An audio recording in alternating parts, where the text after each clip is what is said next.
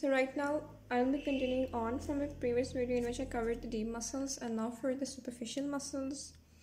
And we have three of those, the gastrocnemius, then we have the soleus, and then we have the plantaris.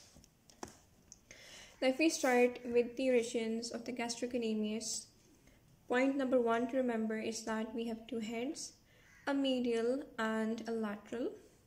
The medial head is of a bigger size, and obviously the heads have different tendons of insertion. Common points about the tendons of insertion: they are both broad and flattened, and they both come from different parts of the femur. Starting from the medial head of insertion of the gastrocnemius, which part of the femur? The medial condyle. Which part of the medial condyle of the femur is interesting? Basically, if you were to draw this as if I was to sort of like complete this, give it a more edginess, not an edginess, a more contour, it's kind of like this, right? So where is the origin of the medial head of the gastrocnemius, which is a very important muscle? From where does it happen? I'm kind of like bringing this closer to the camera. It happens, and if you have a femur, you can actually kind of feel it. There is a depression which is described as a posterior depression because it's on the posterior surface of the medial condyle and is kind of superior to it. So we have a posterior depression, and also not only from there, this is the popliteal surface. Popliteal surface is kind of like, it's this triangular surface because of the the linea aspera kind of dividing into two. So the origin is from a posterior superior depression of the medial condyle of the femur and the adjoining raised parts of the popliteal surface, which is a posterior surface of the femur. So we can kind of make the origin like this.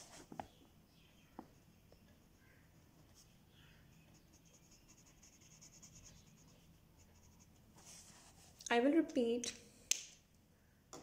This, my friends, is the origin of the medial head of the gastrocnemius, and the origin is from a depression, a posterior depression on the medial condyle of the femur and the adjoining raised parts of the popliteal surface. If you have a model, you can actually feel for this depression.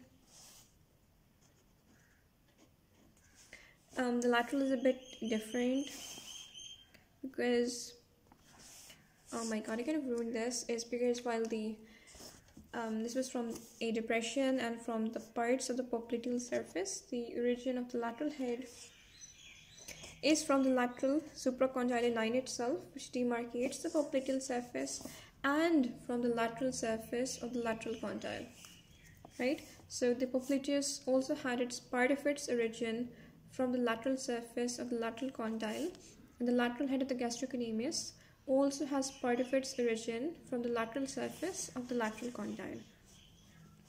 So I'll kind of draw this in like this.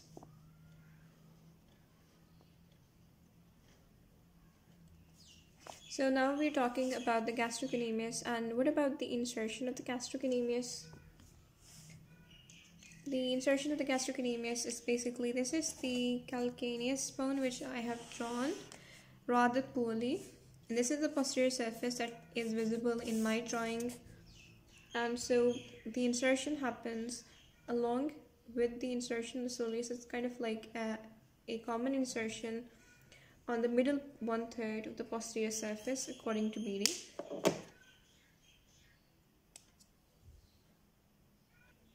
Right, so I'm going to draw this in. So this is the lateral head, and over here we have the insertion of the tendocalcaneus tendon, which is an amalgamation of the tendon of the gastrocnemius and the soleus. The soleus muscle is something we'll talk about now. But before that, as before, innervation of the gastrocnemius is by the tibial nerve, right? The insertion is, as I've said, The tendon of the muscle of the gastrocnemius fuses with the tendon of the soleus and forms what is known as the tendocalcaneus or the tendoacheles, and this is inserted into the middle 1/3 of the posterior surface of the calcaneum. This very interesting bone is the calcaneum bone. Right, so this is the gastrocnemius. Now, what is the function of the gastrocnemius?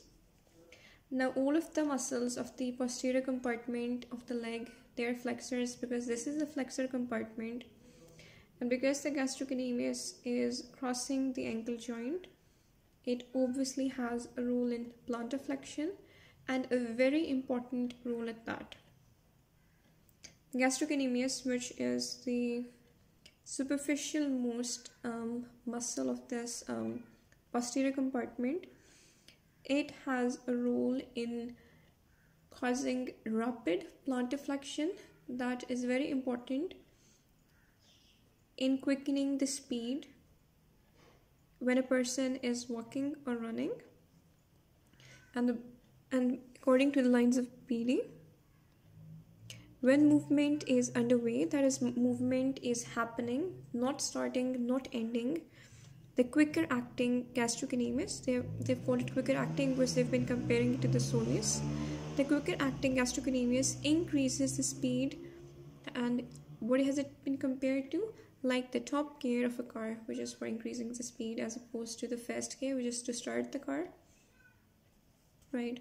So this is the function of the soleus, my apologies, the gastrocnemius, which has a common tendon of insertion with that of the soleus to form the tendocalcaneus tendon.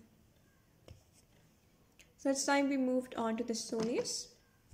So what about the origin of the soleus? Now we talked about the tibialis posterior having its origin from two bones, both the bones of the leg. What about the soleus? The soleus is a bit similar in that regard.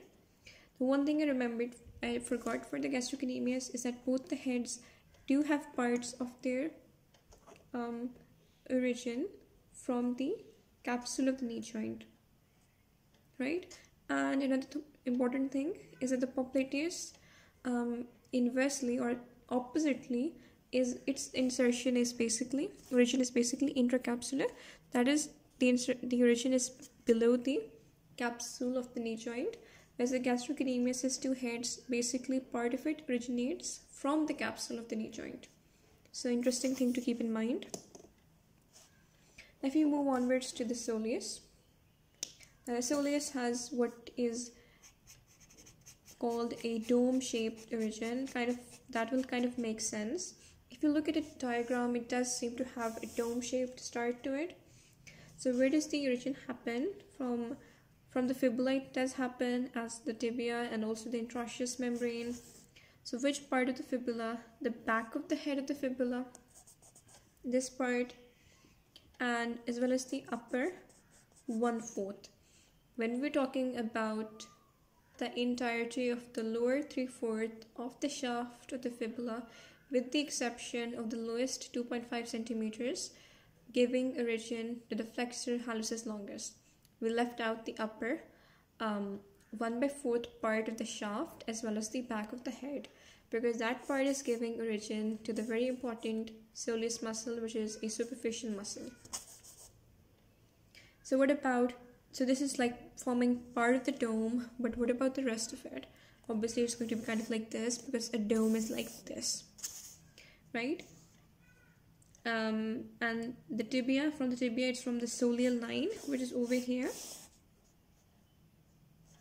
and the middle 1/3 of the medial border of the shaft. But that's all right, you can just go with the soleal line. And also we have a tendinous soleal arch that stretches between the tibia and the fibula, but that's entirely too difficult to show on this diagram. So you can kind of like draw it like this.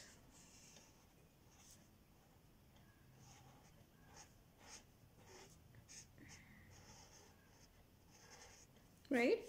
Let's fill this in with color. And as you can see, it is kind of dome shaped. And my apologies, I was a bit wrong. It's not from the interosseous membrane. I thought part of it would extend in there.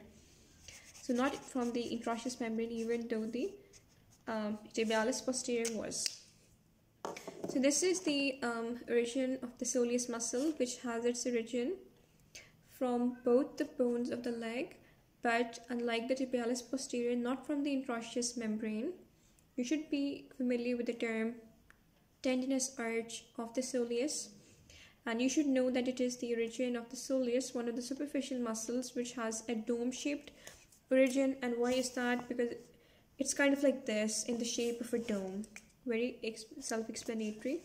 This is the soleus, and as mentioned previously, the insertion is the same as that of the gastrocnemius. Now for the function, the soleus, again, it's crossing just the ankle joint, the only joint it is crossing, and so again its function is plantar flexion of the ankle joint. However, the soleus is a much powerful muscle, and it's basically the first gear. It's basically what overcomes the inertia of the body, the first plantar flexion that initiates walking. That's basically its major function. So I'm hoping you've gotten this. Now if we move onwards to the last muscle of the posterior compartment, which is the plantaris. Right. The plantaris is a vestigial muscle, and it's kind of like between the gastrocnemius and the soleus. If you do a dissection, it can be seen quite easily. The belly portion is very small, but you will see the tendon. The tendon, being so long, is quite visible in most cases.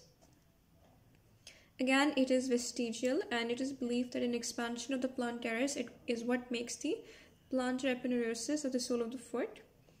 I will repeat, it has a short belly and a very long tendon. So where does the origin happen for the plantaris? Again, from the we talked about the lateral supracondylar line offering origin to the lateral head of the gastrocnemius, and also the lower parts of it. The lower parts of this line offers origin to the plantaris, like kind of like this. We can draw it. And also we have a ligament, which is the oblique popliteal ligament, which kind of crosses this intercondylar notch. So maybe I can use green for that. So the part of the origin of the plantaris is also from the ligament, so it is a ligamentous origin, right?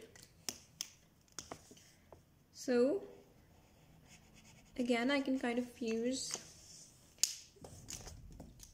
so the origin of the plantaris, which is a vestigial muscle of the superficial compartment found in between the gastrocnemius and the soleus, which basically has a very short belly and a very long tendon. It has two points of origin, one from the oblique popliteal ligament and from the lower part of the lateral supracondylar line, right? This is the plantaris. And where does the insertion of the plantaris happen? It also happens on the calcaneum, but the insertion is not common with that of the gastrocnemius and the soleus. The insertion is believed to be a bit medial to that of the insertion of the gastrocnemius and the soleus. We can kind of like draw this part over here, label it as the plantaris. So the function of the plantaris is rudimentary. It does kind of help the gastrocnemius, which is what makes walking get quicker because of plantar action, but it's largely rudimentary. And what kind of functional importance? We kind of use the tendon for transplantation purposes.